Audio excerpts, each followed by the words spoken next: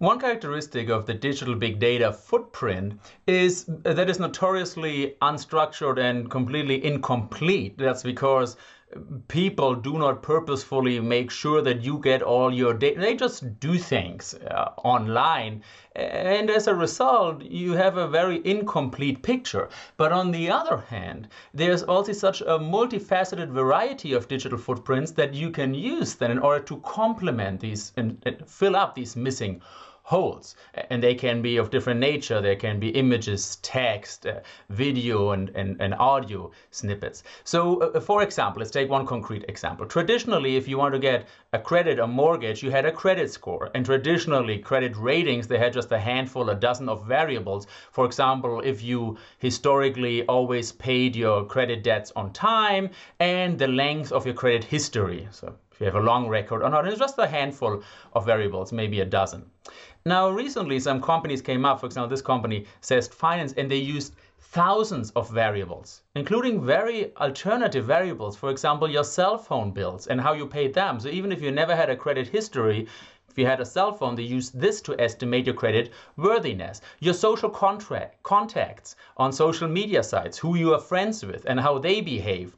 And even things like how you surfed on the Zest Finance website, how you read it, what kind of clickstream you had. And that gave a lot of information away about how worthy you are of getting a credit. With a result, after analyzing these thousands of variables, they were able to predict default with a 40% better prediction than traditional credit score rating. That means also, if you can predict 40% of the defaults of the not payback events better, you can also offer loans for 40% cheaper than traditional credit rating. And that's a big advantage for everybody involved. They just know, are you more credit worthy or not?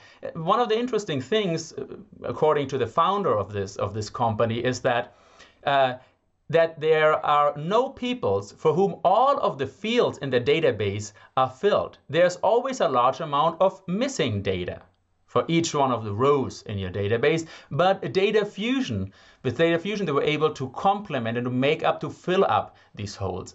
And some of the fundamental technologies that made the big data paradigm possible, for example, MapReduce and Hadoop, are also based on this logic, of decentralizing, analyzing many different databases and then bringing them together. So what MapReduce and Hadoop do best is they take a big database, but it's way too big to analyze it centrally in one giant server. So they split them up, process them in parallel, and then bring the results together again. And this is one of the fundamental logics of how the big data paradigm works, this looking for many different sources and bringing them together to get one coherent outlook.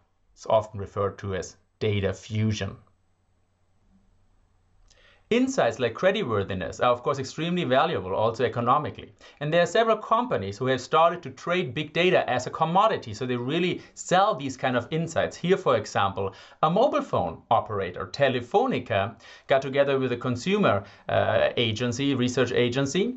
And what they do is they start to sell mobility data. So mobile phone operators, they know where everybody is because they track their mobile phones. And then they sold these anonymized data to business people. So if you're an entrepreneur and you want to set up a new store in town, you can go there and you can study these patterns. You can see which kind of people with which kind of gender and what kind of income walk around in which time of the day where, and you can optimize the location of your specific store. Might it be of man clothes or women clothes or whatever. There's a bunch of new companies that you never heard of and you don't know, but they know everything about you, that specialize on harvesting the big data footprint and developing insights. For example, about consumer financial vulnerabilities. And there are some then categories they put us in, they classify us in, and they sell that to other companies who are interested in making business with different segments of society. So just for the sake of you get a little bit more insight, I'm going to show you some of these categories they put us in. For example, one category is social influencer. So that's a very important category. So the people who are social influencer, you want to focus on them and you want to market specific products to them because, you know, then these products get spread by these social influences. Another category is rural and barely making it. People who live on the countryside with very little income. Ethnic second city strugglers is another one. Retiring on empty, singles. Very interesting category. Tough start, young single parents. Credit crunched city families. Transitory lifestyle, military personnel. Another category is elderly opportunity seekers, elderly looking for ways to make money. You can imagine the kind of companies are interested in this kind of segment of society. And my all-time favorite is oldies but goodies, gullible, want to believe that their luck can change. So these are the kind of people you want to sell lottery tickets to. So it's very interesting, actually quite rough and very transparent how we are getting classified. And companies now do tailor-made strategies in order to embrace this kind of segment or this kind of segment with different kind of versions of different products that they have and services. One important example of the complementary nature of different data sources is network analysis, in our case, social network analysis. So in social network analysis, you always have two different kinds of databases. You have the traditional database that you use when you do traditional statistics, basically describing the attributes of people. So you have here Jorge, Maria, Juan, and Magda, and you know that Jorge is male, Maria is female, Juan is male, Magda is female. You know that Jorge and Maria are urban, that's why they're triangles. Juan and Magda live in a rural area, that's why they are circles, and so forth. And you describe these characteristics, these attributes. And then you can create statistics about the average income, about the percentages of male and female, rural and urban areas, and so forth. So this is traditional statistics. Now in network analysis, you have a second database. You need a second database. And that basically shows you about who is connected to whom, because that's not what society looks like. Society is not an independent collection of some randomly thrown in people where nobody has to do nothing with somebody else. In reality, society rather looks something like this. Some people are connected to others, but not to all of the others, just to some of the others. So then you create these network databases. For example, you can see here that Jorge is connected to Maria. He's not connected to Juan, but he is connected to Magda.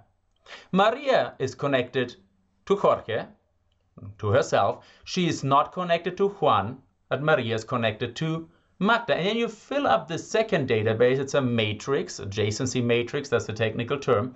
And you basically record who is connected to whom. And then you do analysis on this database as well. And in social network analysis, you analyze both databases together. And they together give you a very interesting, very complete picture of how society actually works. For example, in political blogs, you can see that people with certain attributes, for example, their political conviction, if they are one or the other parties, has to do also with whom they hang out with. So who you are affects of who you hang out with, and the other way around, we also find contagion. So who you hang out with affects who you are.